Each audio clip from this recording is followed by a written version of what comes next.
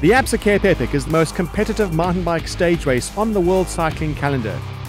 The event attracts the biggest names in the sport, all converging in Cape Town, the Western Cape, to compete for line honours. 9 Olympic medalists and 22 mountain biking world champions have competed in the event. Although several have won stages, only 3 have managed to win the coveted overall general classification, a clear sign of how fierce the competition is. In 2015, we see a star-studded lineup, starting with the reigning Olympic and marathon world champion Jaroslav Kulhavý.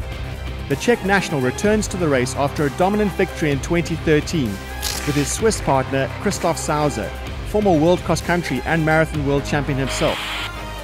Sauser is also a 4-time winner of the Absa Cape Epic.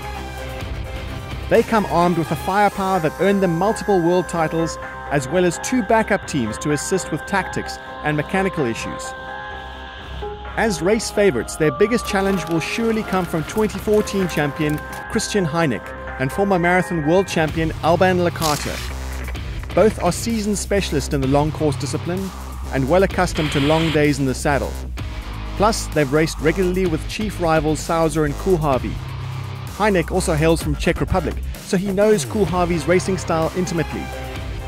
They too will have an all-important backup team on hand in 2015. Equally threatening to the Sauser-Kulhavý victory campaign is the Bulls team of Karl Platt and Urs Huber. Platt is the veritable doyen of the Absa Cape Epic and is a pure stage racing specialist. No other rider in the world has won as many major multi-day event titles. As joint record holder with Christoph Sauser, he's won 4 out of 10 Absa Cape Epics he's finished, and will also be aiming squarely at that elusive 5th win. Huber's speed and horsepower complements Platt's cool head and tactical know-how perfectly. Known as the masters of damage control, they're highly skilled at dealing with inevitable mechanical mishaps, plus their canny tactics are sure to earn them time on stage. Highly likely to share that stage are Jochen Kess and Markus Kaufmann.